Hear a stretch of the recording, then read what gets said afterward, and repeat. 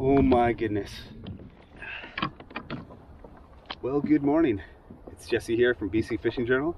You probably can't see me very well right now because it's first light. It is 4:45 a.m. It's end of June. The sun won't rise for it's supposed to be another half an hour.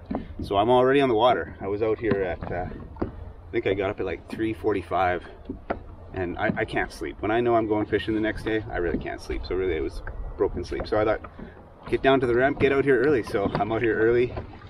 The purpose of today is to troll for salmon, and yeah, I really want to give it a good go for coho in particular. I'm targeting hatchery coho, and just again out in front of my local waters here. All right, thanks again for coming along and watching these videos, and hopefully we get lucky today. Let's get to it. See the bait balls on the surface just bubbling. Can you see that? Might be hard to see that. Look at that, sunrise. Whew. Not up yet. Still got some time.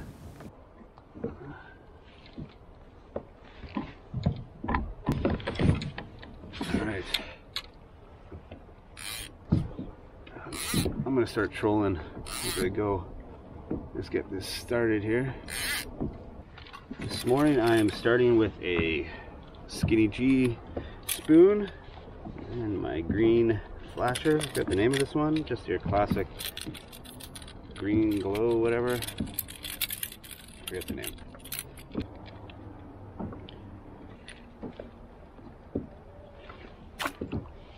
Let's see how that thing rolls. But she looks good. Oh, she looks good.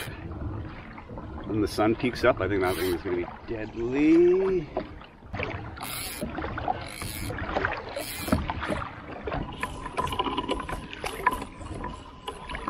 Weird.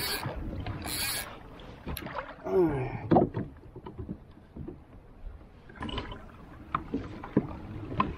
Alright, we're fishing, we're trolling.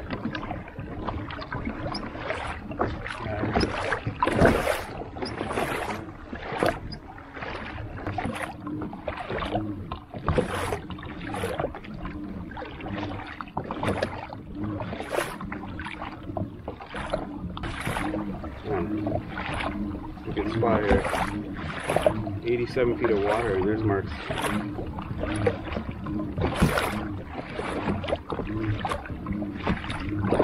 Kind of wondering if it's on my setup now. Kind of expect to be getting a hit. Yeah, I'll just do a quick check. Yeah, I had a shaker on the whole time. No wonder I wasn't catching fish. I knew there was something on there. Well, this is a hatchery. A little smolt. I knew I was in a good spot, and I felt like I should be hitting fish. That's pretty funny. It wasn't seaweed. In fact, it was a fish. It was a little free rider. There's no fish around here, though. That's for sure. Beyond fishy right now. I'm telling you. Like here, look at that. Can you see that? I don't even know if you can see that.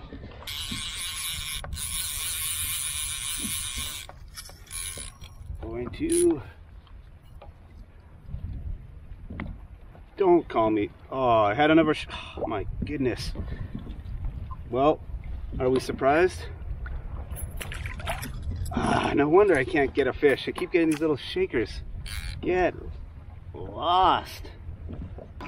We've been getting smolts. Smolts have been riding for who knows where, for how long.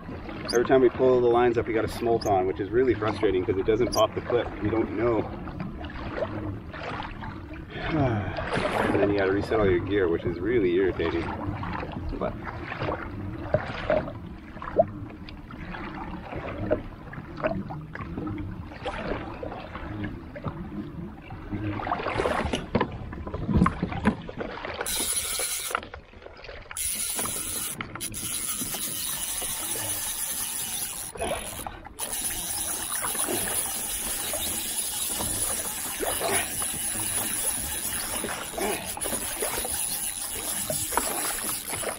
nothing big. What is this thing?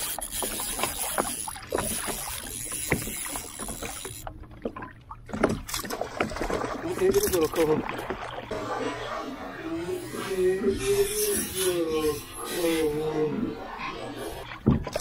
Oh geez, he's in my downrigger.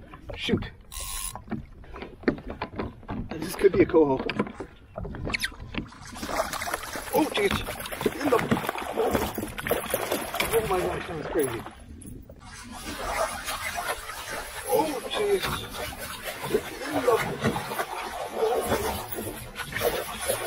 That was nuts. Oh, that sucked. That was a bad...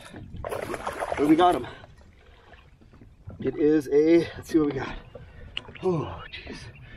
Whew. See? And get rid of the shakers. Oh, man, I'm glad I decided to net that guy. Okay. Let's see. It looks like a coho. It is a coho. And it is a hatchery coho. Oh my gosh. Look at this, ladies and gentlemen. We got ourselves... Oh no, it's wild. Sorry, it's wild. Shoot, it's coho though.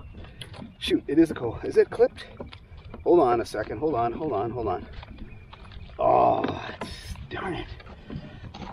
Okay, shoot, I'm gonna get you out, guy. Sorry, bud. Oh shoot. Yeah, this is a coho. So we can't keep this guy. But that's a coho. There he is. He's got the wild mark there. So I'm gonna get this guy going right away. Oh, we'll just let him go. Shoot, I thought it was a hatchery at first. I didn't see that. When I pulled him in, I thought it was an adipose clipped fin. But hey, that's a coho, ladies and gentlemen. Though that's a coho. That's a good sign. That's the target species. So sure, we don't get to keep it, but that's the target species. That's what we're here for. Now, let's see if I can find one with a clipped adipose fin. Ew. Skinny G, represent. All right, no smolts for me.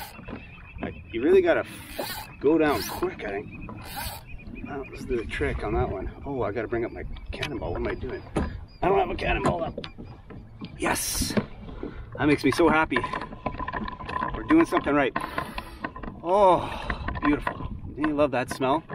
What's better than the smell of fish? Oh yeah, I love it. All right, we're fishing at about 90 feet of water now. 90 feet depth and 200 feet of water. So my downrigger's at, I think 90, which is the depth, probably the deepest I've ever been. It's pretty cool.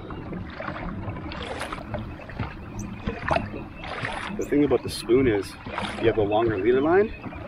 So when your flasher's at the top, you really got to time it well with the net. That's why I like actually the longer net. Longer net in the kayak. That's a clutch move. It's a bit of a beast to sometimes get around, but it kind of acts as like almost like a flag too, which is kind of nice. But I like the longer net. Stuff like that for those long leaders. Right on, those guys just caught a coho. Looks like a coho.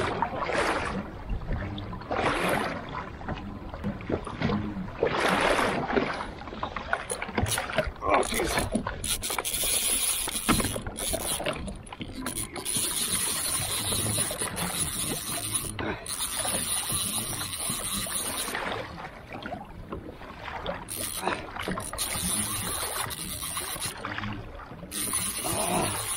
Come on, stick him.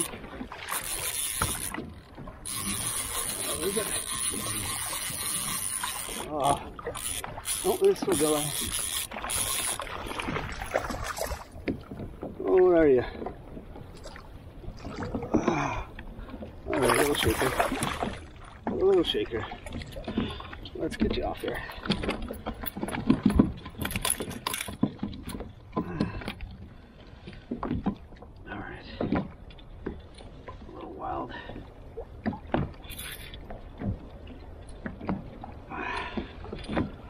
A while. That's a Chinook though.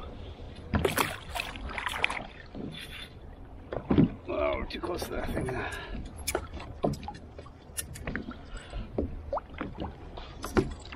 Well, that's cool though. I mean, always fun fighting the fish.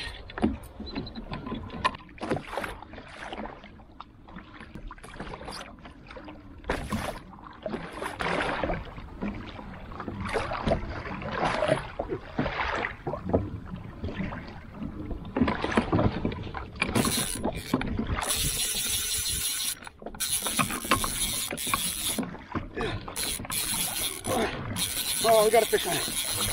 We got a fish on it. As soon as I stopped, I slowed down. He was there.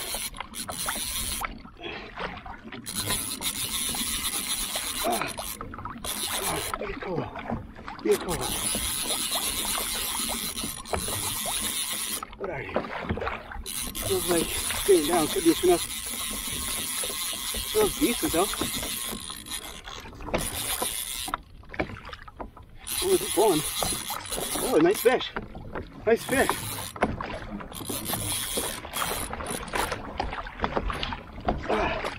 Okay, I think we can get this guy.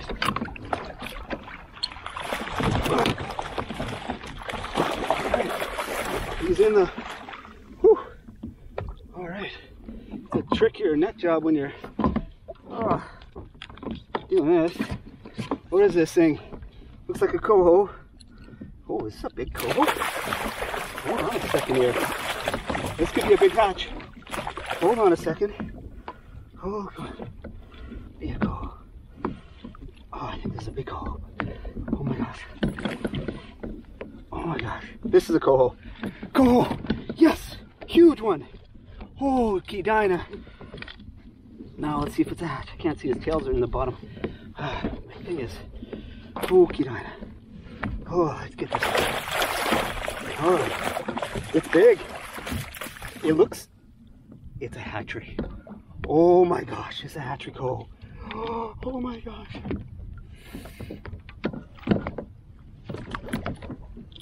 Oh my gosh. Oh my gosh. Oh my gosh, I'm shaking. This is it, boys. The fish we've been waiting for. I just want to double check one more time. Yep, this is a hatchery. Hatchery coho. Oh wow. Oh wow. Okay, I'm gonna just bonk this guy really quickly here. This is not. Okay. Okay. Oh. Oh, Kidana, thank you, Lord. Look at this fish. Look at this fish! Big hatchery coho! Oh, he's giant!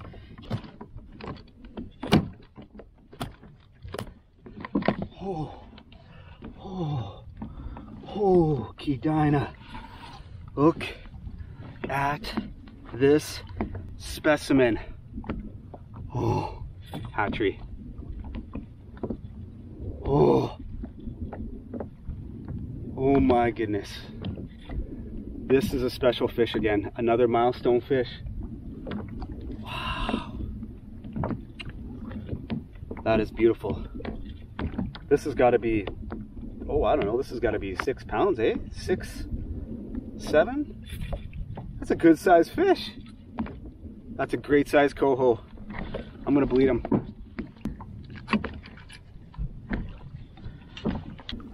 If you want good quality meat, you got to bleed your fish. There she goes.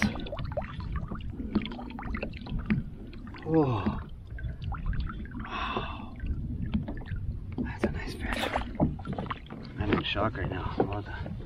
Oh, right in front.